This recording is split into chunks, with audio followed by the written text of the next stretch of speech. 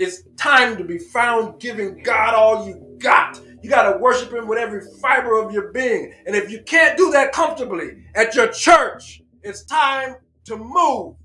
If worshiping God, if praising God is taboo, it's time to move. Because worshiping God is always in order. Trust me with your forgiveness. Yeah. Call his name. Jesus. Just call his name. Jesus. Just call his name. Jesus. And he will run to you. There's nothing like the name of Jesus. There's power in that name. We don't have a religion. We don't have a form, or we don't have a fashion. We just worship Jesus. We just obey his word. We follow hard after him. And in return, he lets us have the power that's in his name. Hallelujah. That's why when you whisper his name, it makes you feel better. Instead of worrying about all the things that's going on in your head and overthinking and allowing depression to take over you and allowing anxiety to take over you, all you got to do is just whisper his name. Just whisper his name. Just whisper his name. In Colossians chapter 2, verse 8, the Bible says, beware lest any man or any woman spoil you. How can they spoil you? Through philosophy and vain deceit, after the traditions of men. That's how people can spoil you, through all these new philosophies that's coming out, and through the traditions of men, not of God, after the rudiments of the world, worldliness, and not after Christ. That's how you can be spoiled. You were born into this labyrinth called life. Normal human nature proves one of the most difficult things to do is to unplug from the matrix. Dare I ask, what is the matrix? Dare I attempt to teach what the matrix is? Paul said in Romans, there are things that we're dealing with today that will not matter when a certain revealing happens. When a revelation comes, the things that we're dealing with today won't even matter. What is he talking about? Is he talking about something that's going to happen that hasn't happened yet that we don't know about? Who doesn't know money ain't real? It's not connected to anything. Certainly not connected to gold like it's supposed to be, like it used to be. That's why Psalms, it says it's better to trust in the Lord than to put confidence in man. What color egg does a brown bunny lay? You'll be surprised how many people don't know bunnies don't lay eggs. It would shock you. Why do people think that? Where did they get that from? Who told you bats are blind? They're not. But you believe that. Why? From where? Who told you that? Where did you get that from? Is it really cold outside? Or is it just cold to you? Another person can stand right next to you and they won't perceive the same cold. How come another person can say it feels great? How can another person say something feels good and you feel the complete opposite? Are you really sad or mad? Why is it the same thing that makes you mad won't make somebody else mad? Why is the worst thing in your life not really a big deal to anybody else? We feed the power to the matrix daily. How? With visuals, with worldliness, and we're programmed and we don't even know it. That's why they call it programming. Why can someone else not handle something that you're going through with ease? Why is it something that doesn't bother you can destroy somebody else? And something that destroys somebody else doesn't mean anything to you. If I wanted you to hate bananas, because I hate them, I can show you a picture of just one banana with a bug in it. Then I can show you a video of a person getting sick off of a rotten banana. Then I can send you a TikTok. I can send you a TikTok of somebody saying you shouldn't eat bananas. When you go back to the grocery store, your mind will subconsciously abhor bananas. The world is set up to make you love what you should hate and hate what you should love. Did you know dandelion roots can be used for medicinal purposes? We were taught it's ugly and useless. Pluck it up. Get rid of it. Throw it out. Who knew? God is holy. God is all righteous. But God said he created evil. But he created evil with a cause. He created evil with a point. He created evil with a purpose. God said, I form the light and create dark. Catch that? You thought darkness always existed and then light chased it away? No, God said he created darkness. What was before darkness? God said, I make peace and I create evil. This is not some ordinary God that we're serving here. Pain is designed to do what? To make you move. It's not totally a bad thing. Pain is that sign that says, go south. Pain is also sometimes the best teacher sent by God. Some people won't go to the doctor until that pain hit them right in the right spot, the right amount of pain. Then you'll find out. The doctor will then say, if you hadn't came in when you came in, if you would have came in 1 week later, thank God for pain. Because there's some pains in your life that's not there to destroy you. That pain didn't catch God off guard. It's a blessing. Sometimes you're going through things and it's overwhelming you. But you have to look at the greater good, an end game. What is the purpose that God has for me? There are some pains in my life, that came attached to an anchor in my soul that says, never again. I needed that pain to get there. I don't know about you, but there's some things that I will never do again. And it's specifically because of the pain. So don't despise pain. Do something about it. You don't have to despise pain, because pain probably came at that exact time, the exact moment, to cause you to move, to cause you to do something. King James, he authorized 80 books. What's in those 14 books that they removed? What's the real reason people say you don't have to keep the commandments? You don't have to keep the law anymore.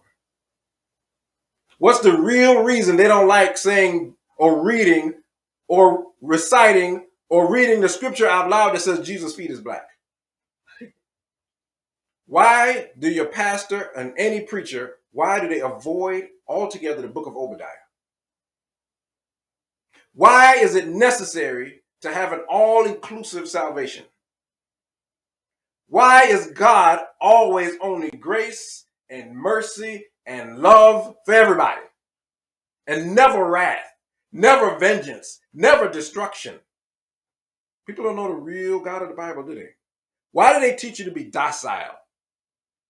They don't want you to know that you have enemies. Why don't they want you to know who Cain is, who Esau is, or who the people are that killed Jesus? Why? Why do we keep these things a secret? Why is these things hidden? Why do we not like to talk about this stuff? Nobody likes major change. Nobody likes major change. Nobody likes big change. And nobody likes major change often, especially when change forces you into the unknown. That's why you see somebody working at a job that they can't stand. Because a change in the wrong direction could be catastrophic. It could mess them up if they do the wrong thing. You'll see somebody even abusing themselves with drugs or nicotine, alcohol, because change is painful. I've seen people try to stop smoking and they go back to smoking because it's too painful. I've seen people try to stop drinking coffee, but they get the headaches. It's too painful. I can stop drinking.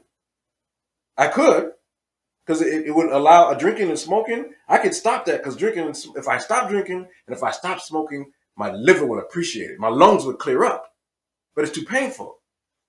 The challenge is accepting major change. Once you accept it, you can go through with it. But the challenge is accepting that I got to make a change. That's why you won't leave the guy that's going upside your head. That's why you won't leave the woman that won't come home. Because I can't deal with what might happen next. See, I'm comfortable with what already happened. I can deal with what already happened or what's currently happening. But what's currently happening is based on how well you handle even those situations beyond your control. If you do the wrong thing or if you make the wrong decision, what happens? Are you anxious? Are you worried or upset when it's time to make a move, a new move? Or are your steps ordered by the Lord? Are you worried about what's going to happen tomorrow?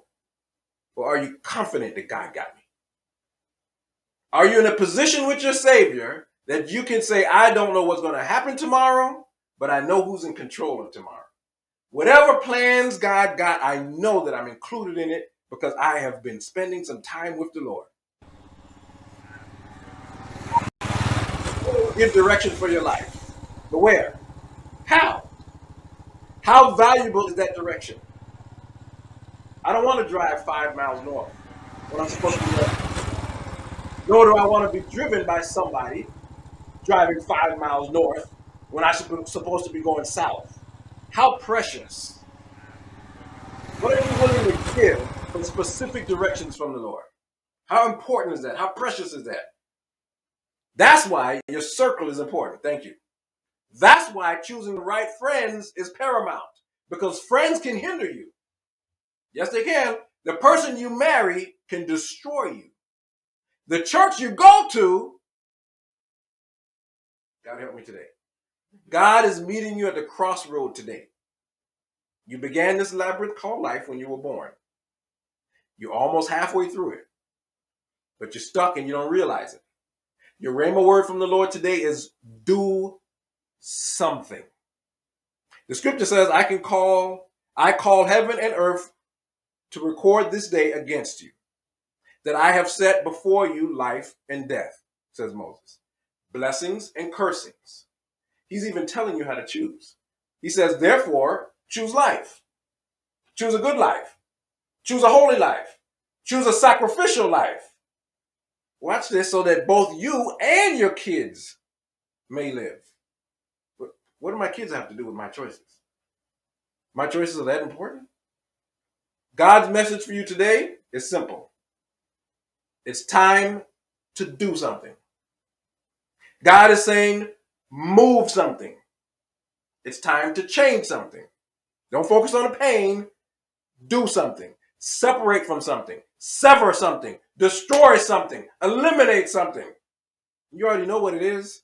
You already know God has already been talking to you. You've already been praying about something. And God is saying it's time to move. This is how it works.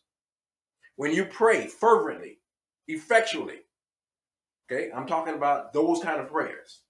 When you pray like that in the spirit, God sends a man of God, which are male. Listen to the Holy Ghost. Okay? You might not get another warning. I have a question. If you're sick, there's medicine and doctors. If you're in an abusive relationship, there's centers and shelters. If your job is stressing you out, there's career change options, right? But if you hurt if your pain comes from the church, what do you do if the pain comes from the church? We have options for every other issue, major issues. But what do you do if your pain comes from the church? Do you know your God? Your God, your Savior. We serve the real God here. And all the church said amen. Amen. That's why I ask God for hard things. I ask God for hard things, miraculous things. That's why you got to live a holy life. That's why you got to separate from sin so God can hear you, especially in a time of calamity and tribulation. You don't have time to have a long drawn out prayer. Sometimes you might just have to whisper his name. So when the man of God can reach your spirit, it's because of your life that you've been living, the time that you've been spending with God. And then God will give that man of God your message. I don't want to talk to your flesh. I want to talk to your spirit. Your spirit knows it's time to move. Your spirit is yearning to be closer to God. So move. Do something about it. When you get your life right, when you repent for all your secret sins, when you stop all the things you don't think anybody know about, when you think God didn't see or you think you forgot, when you're done, follow hard after God. Do something different than what you've been doing. Don't do something that you've already done. You've already sang that song. That prayer sounds exactly the same. It's time to do something else. Get past your comfort zone and please stop caring about what people think and what people say. Here's an assignment. I want y'all to do this. I want y'all to ask God for 3 things quickly. You write it down if you want. 3 things that you want. If you don't want to write it down, think about it in your head. Think 3 things that will make you happy. If you can't write it down, just think about it. 3 things. Get it on your mind. Now imagine how happy you would be if he answered all 3 right now. Wouldn't it be nice if God did that for you? Okay, now I want you to tell God 3 things you'll do for him. What's wrong? That's a little harder, right? Why? Just tell God 3 things that he wants. Asking what you want is easy. God ain't no genie in a bottle. You got to give God something if you want God to give you something. But you got to give God something first. What are those 3 things, or what are 3 things that you could change in your life and could give up? What 3 things could you change in your life? Right now, when I ask you to ask God for 3 things, you asked for a bunch of stuff, didn't you? What was the 3 things you asked for? Don't answer. Was it material stuff? Why didn't you ask for direction? Was that one of the things? Why didn't you ask for the ability to make great decisions? Why didn't you ask to be able to hear his voice clearly? Do you want to go the wrong direction 5 miles? Do you want to be carried in the wrong direction by somebody else? Why is that not the most precious thing? Why do we put so much value on material things? Why didn't you ask? Why wasn't one of those 3 things you asked for to be able to see his face? Can you imagine if God was going to give you 3 things? Can you imagine if one of them, what kind of person would it take to say, Lord, I just want to see your face. I just want to see what you look like.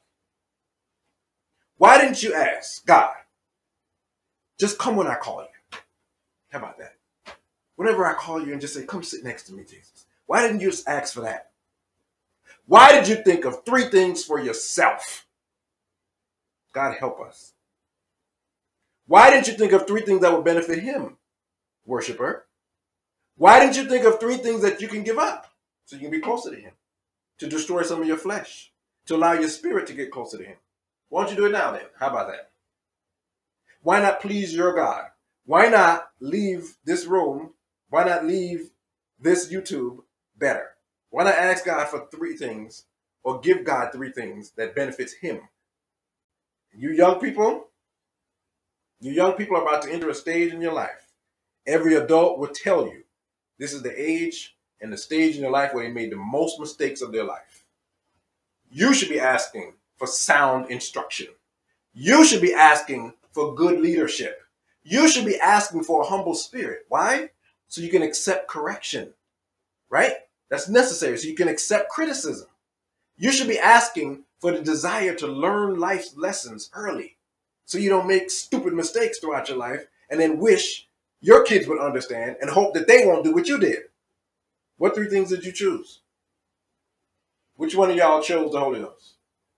Which one of y'all chose the Holy Ghost? How many out there chose that you want to be saved, you want to see God's face in peace? All right, I need your help because I'm confused. If you're in an abusive relationship, you'll do what you have to do to stop it.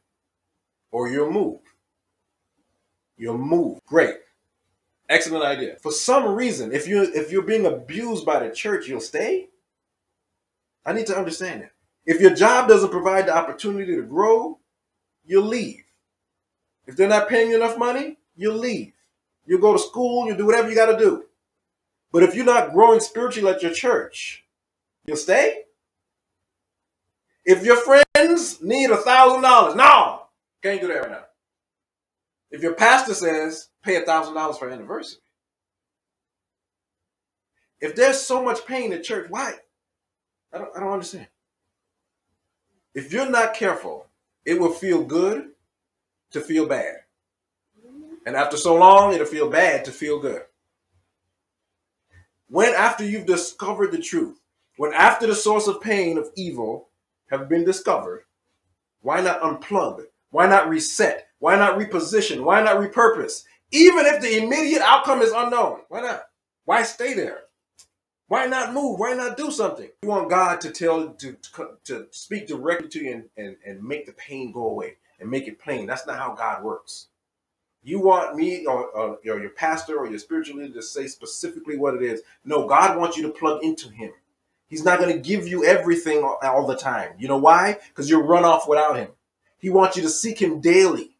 And if he gives you everything, you won't need him anymore. That's how we humans are. Even the disciples couldn't figure out what. Hey, Jesus, why don't you just talk straight? They asked him. Why do you speak to people in parables?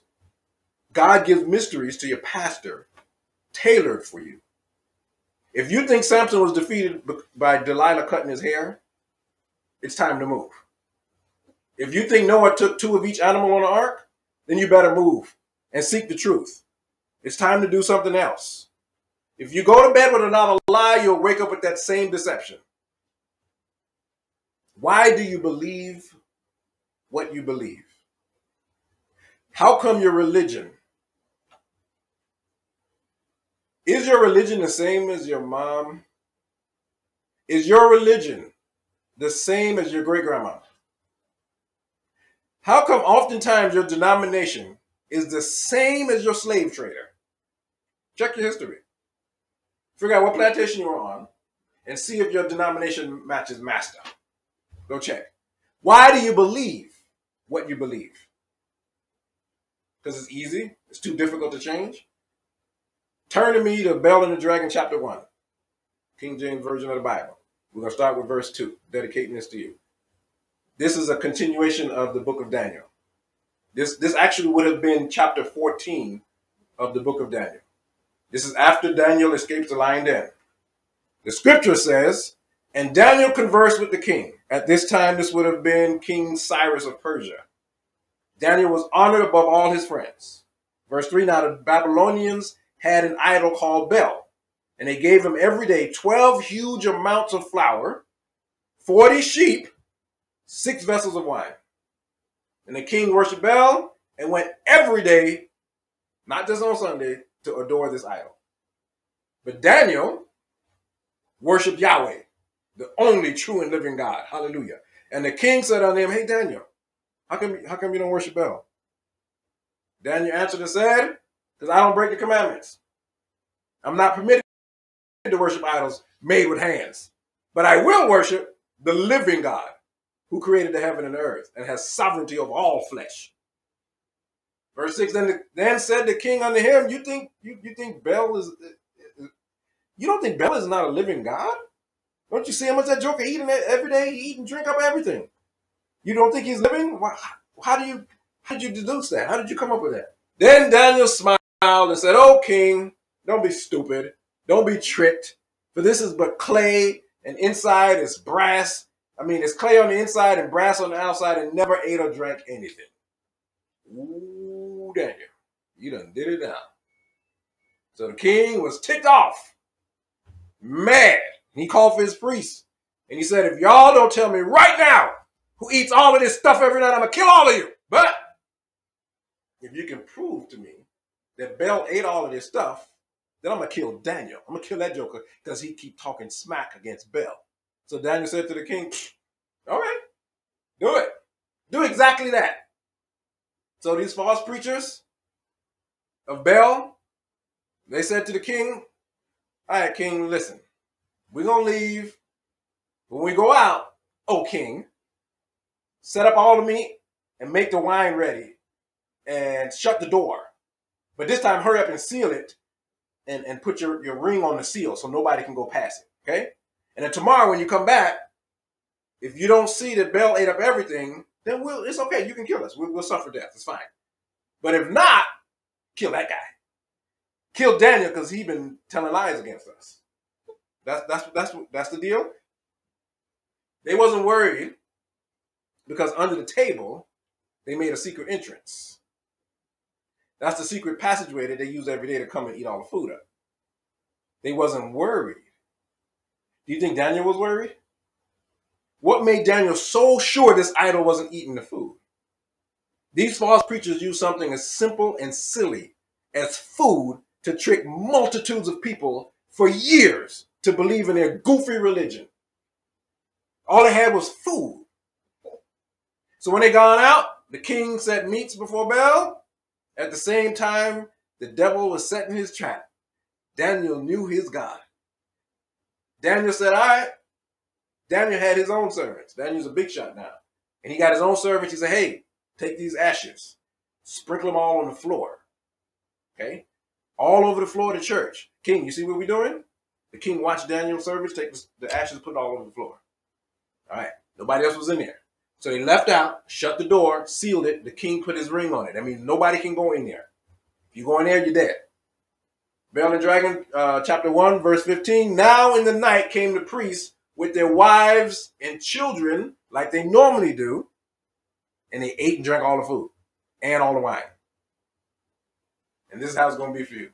While the enemy is rejoicing, God is working in the middle of the night. The Bible didn't say joy comes in the night hour. So hold on a little while longer. God will make a way out of no way. He's going to do it somehow. How? I don't know. But God is a miracle working God, and he can do all things. This look familiar? In the morning, the king barely woke. First thing on his mind. I'm surprised he even slept. I would be shocked if he even slept, because it's been on his mind all night. He comes out. He comes out of the balcony. He calls for Daniel. Hey, Daniel, is the seal still up? Daniel said, yep. Is the sanctuary still up? Locked tight. Yep. So they go in from the second floor and they look down in the sanctuary. King didn't even wash his face because he wanted to hurry up and get this. King, he went in, and as soon as he opened the door, he looked at the table and he screamed, "Great art thou, O Bel, and with thee is no deceit at all." He happy because he proved a lie. He happy that he proved a lie to be a lie. The lie he went to bed with, he woke up still deceived.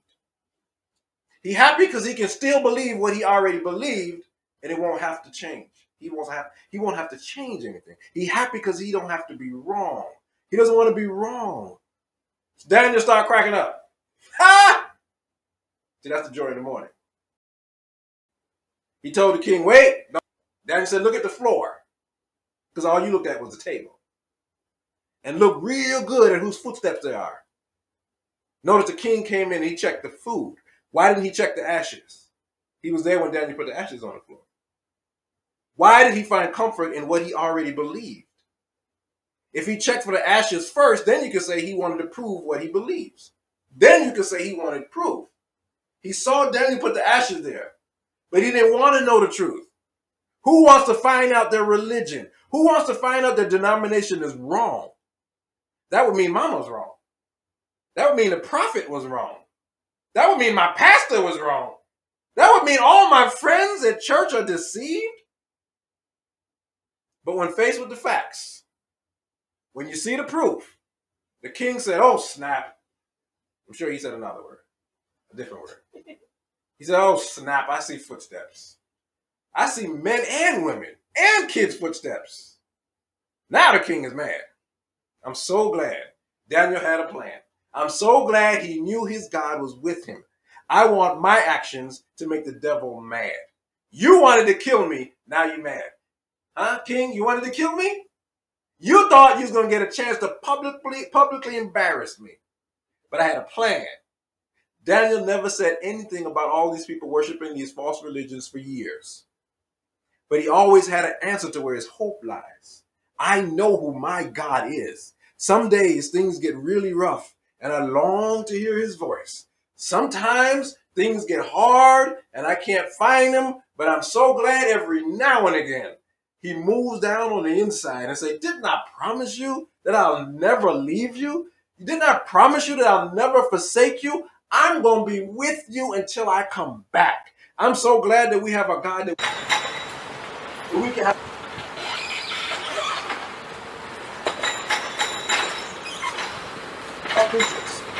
And their wives and their children.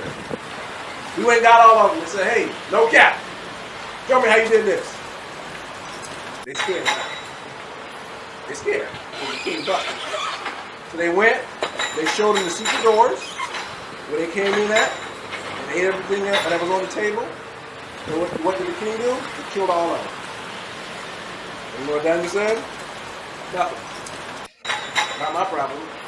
The king went, he got the dumb statue, he gave it to Daniel and told him, do whatever you want with it. Daniel not only destroyed it, watch this, he got his construction crew to come mash up the temple.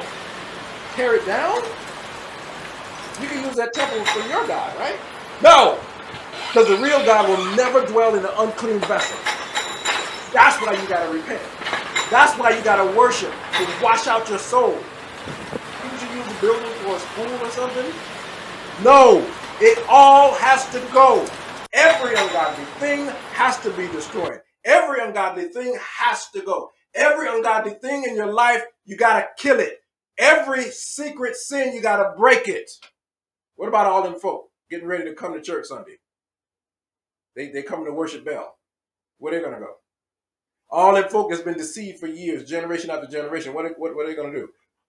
What you going to tell them so their heart's not broken when they find out they were wrong?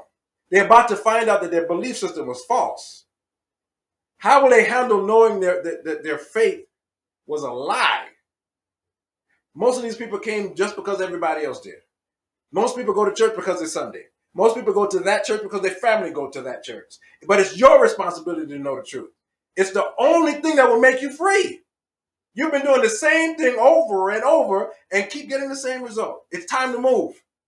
You complain about your situation to your coworker every day. Do something about it. You're in a dead-end job. Do something about it. The Spirit of the Lord isn't moving in that church. Do something about it. Why sit there? Why is that your denomination? Prove it. Show me your denomination in the Bible. Book, chapter, verse, please. Don't go to your pastor. Don't go to your priest. Try the Spirit, by the Spirit, and see if it be of God. Because every spirit ain't from God. How come ain't no true worship going on in your church? They say the Spirit of the Lord is here. Well, how are you standing? If the Spirit of the Lord was truly there, you wouldn't even be able to say that.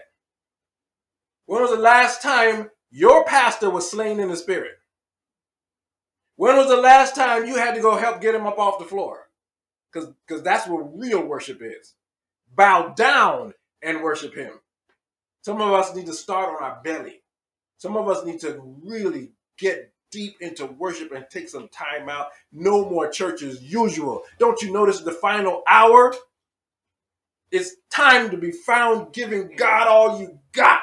You got to worship him with every fiber of your being. And if you can't do that comfortably at your church, it's time to move. If worshiping God, if praising God is taboo, it's time to move. Because worshiping God is always in order. You can't come home. And if you come home and there's a situation that won't allow you to worship your God, then it's time to move. Or move that situation. But you got to put God first. You got to let God lead you. You got to let God be your focal point. Whatever you do, do it so God can get some glory out of your life. Why do you go to that church Sunday? And why are you going this Sunday? Why? What's the real reason? You need to get over your past. So do something. You're afraid of dealing with grief because you lost your loved one. Well, do something about it. What will it actually take you to move? It's good that you have a really high pain tolerance. How much more can you take? We got a whole system here to help you. You need to escape an abusive relationship? We got help for you. Want to try and fix your marriage? We got help for you. Need to change churches and partner with us? Great, we can help you. We can send a letter directly to your pastor for you. We can make the breakup easy. Need to be ushered in the presence of the Lord? We can help you. Need the Holy Ghost? We can help you. Need to learn how to pray? We can help you. God has sent you help. What are those three things that you promised you will do for God? If you haven't done it yet, do that now. I want you to promise God three things right now. Three things that you'll do for God. Three things that you'll give up. Let's pray together so God will move. Let's pray together so God will move in your life. And let's pray that you are able to prove what you believe. Don't just do stuff because it's tradition. Don't just do stuff because it's what you've always done. It's time to do something so God can do something. Why do you believe what you believe? Prove it. Why do you do what you do? Prove it with the Bible. I know change is hard. I know. But God said it's time. It's time to move. Make a plan. Do something else.